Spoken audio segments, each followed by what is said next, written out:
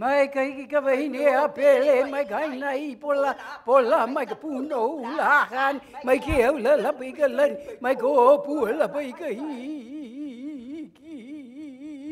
la pa kuya mai ka vahine a Pele. Aloha wina la kako. How you know I was really nervous? For a long time I was nervous. And it doesn't matter how much we speak, we're still nervous before we get on, and especially when you had all the great speakers before us. Oh, and cramming and cramming. We're cramming out there.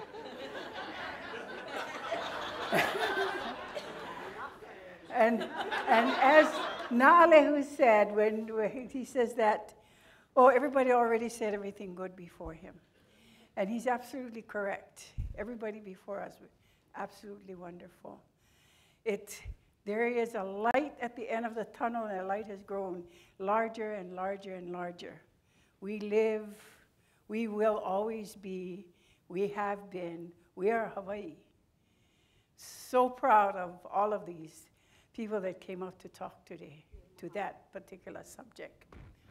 Oh, they changed the thing on me. And that's fine too.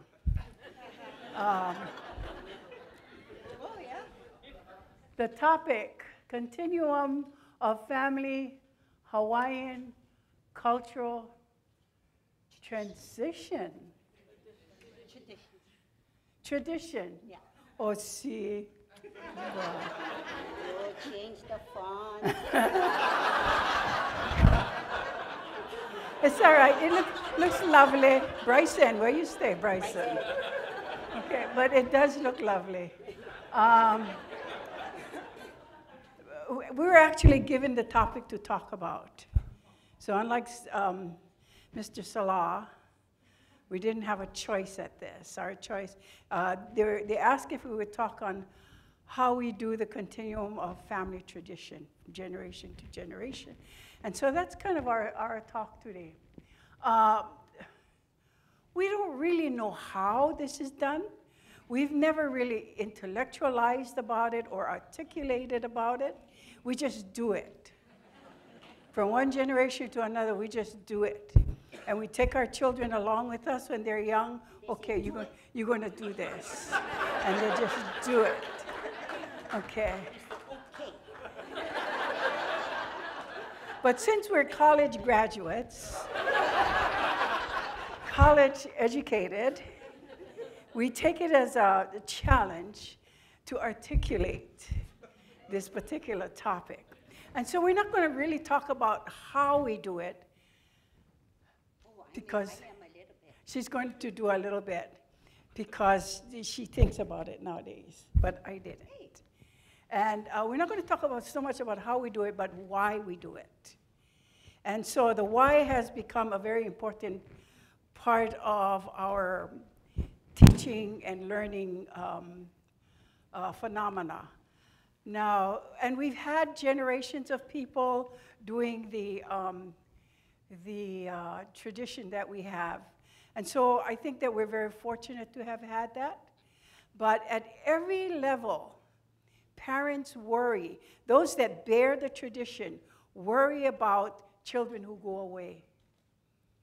And they've taught them, you know, all of their growing up years, and then all of a sudden children go away. And they think whether they give them enough so that it takes root, and someday it will bloom and grow and become part of the generation of making the tradition live all over again. Well, I'm really way off topic. Okay. Kekuhi and I, you know, I had this topic to talk about, okay, A, B, C, D. But Kekuhi and I, we have 7 slides, and we're going to do every other slide. And so I'm going to slam in 2 slides. One slide, you're going to slam in the next. We're just slamming back and forth because we only have 15 minutes to talk. And we're going to talk 2 minutes each on each slide. Your first 10 minutes. And I already talked for 10 minutes. Doesn't count. When I start talking about this, then it counts. Then you click the timer. You know, I talked on another TEDx. Talked on another TEDx, and they have the big timer right in front of you.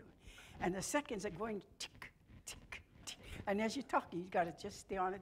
No more clock. Okay. Anyway, I wanted to talk about each word in this particular phrase, because the words in this phrase kind of lays out like a foundation as to why we do what we do. Okay? So if you look at continuum, continuum can be used as a noun, and continuum as a noun means time. Continuum as a noun also means foundation. Do you want me to get away from this? Okay. Continuum as a noun also means foundation. But it also helps, the word also helps you to develop a character when it is used as a verb. Because continuum as a verb means to persevere, to pursue, to endure, to constantly do. Okay. So if this is so, am I on or what? If this is, so worried nobody would hear me. If this is so as a verb, then what it's doing, if there is that continuum that is taught, is that it teaches you how to have passion. And passion drives longevity. And that's what this is all about, longevity. Okay? And so there's one part of that web that's beginning to build. The other, and the idea of continuum is the what in how we do things. This is the what we do.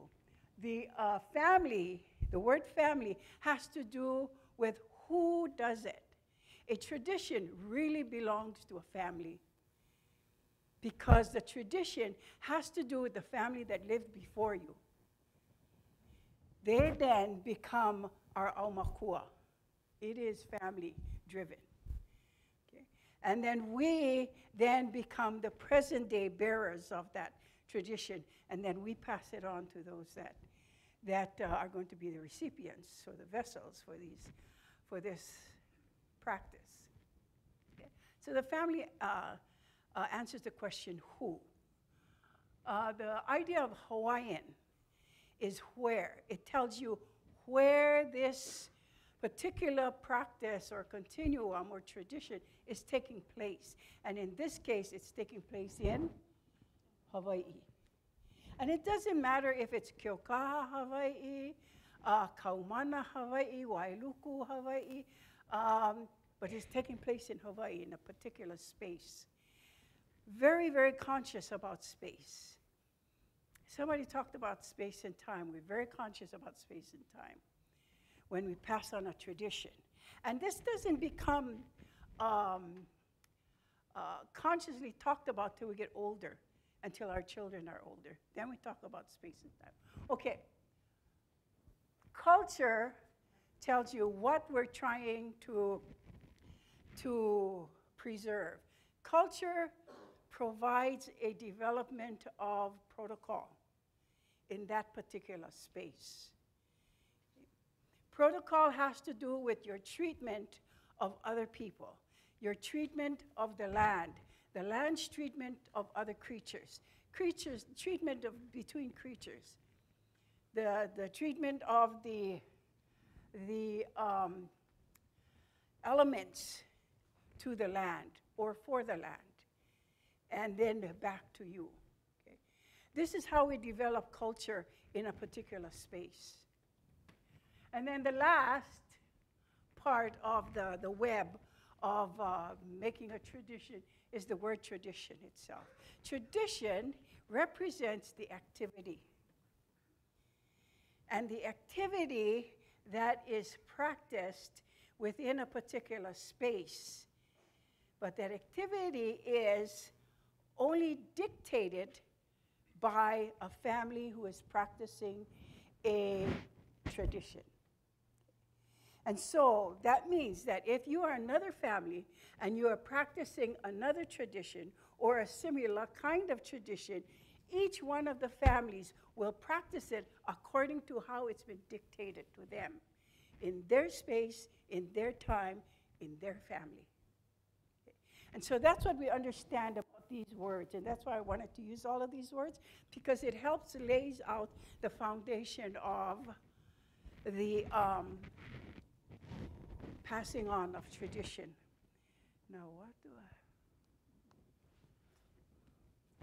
So the family tradition then we're talking about today is Hula Aiha'a. You're familiar with these words, yeah? Okay. Oli, Ha'imu'olelo, and there's an interpretation of what those words mean, what those traditions mean.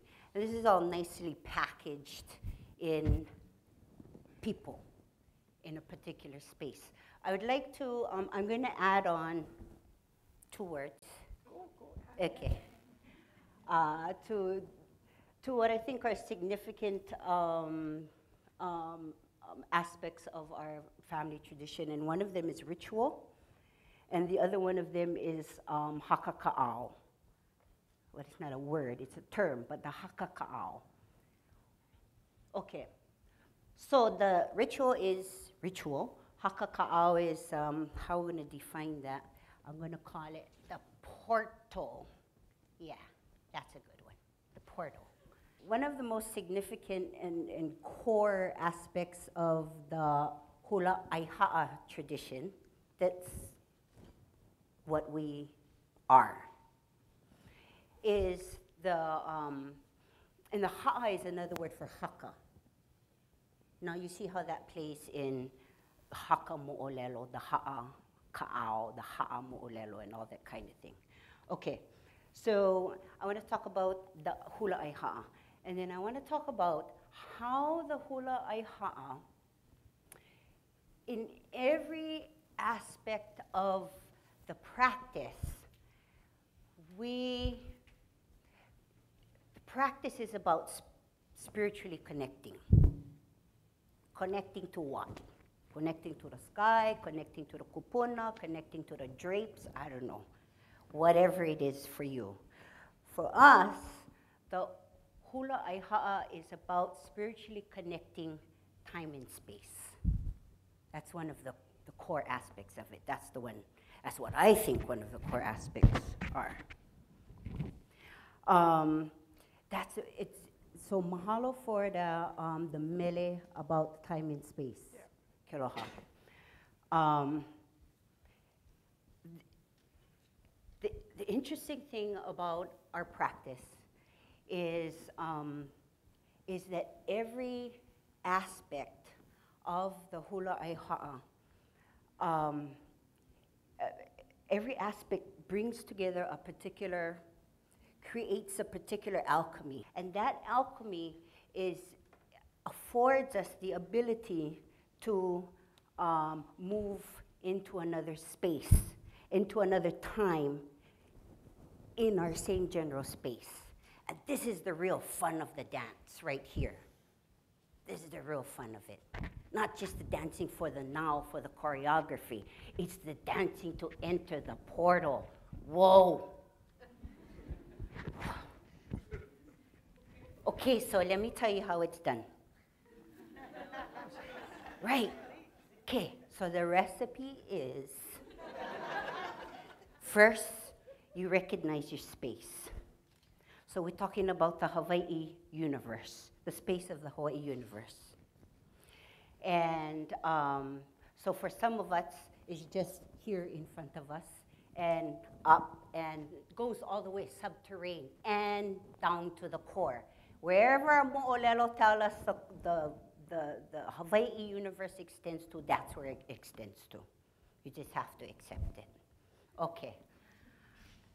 And so we start with the space. That's number one. It's like the flour for a cake. And with the clear, guided direction of the Kumu Hula, then the hula practitioner, and then we take and then the hula practitioner takes the poetic text. Now the poetic text is a nice documentation. It's a nice reflection of the observations of kupuna in the same space, but at a different time. Okay, so you take the poetic text, and then you throw in some movement.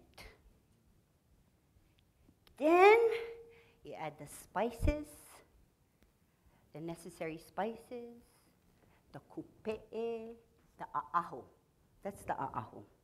That's what we wear on our body self. You know, the leipo'o has certain vegetation, speaks to particular energies you want to pull from the forest, yeah? And some people wear shells for their kupe'e, speaks to particular energies you want to pull up from the ocean. And then all of those a'ahu, those necessary regalia, you know, ritual regalia, helps you to position yourself so that when we go to the next step, okay, I'm ending now, so that when we put all of those things together with the active, with the, with the input of energy from around us, we put all those things together with the Kumu Hula over there and the dancer over here and space as a continuum. What we start to have is this little energy moving and beginning to open what we call the portal. And then the dancer steps in. And now I am a part of the story from a different time, same space, different time. And the ultimate magic of all of that, ha'a, hula, mo'olelo, haka, ritual, is that we have the ability and the honor to pull you in with us.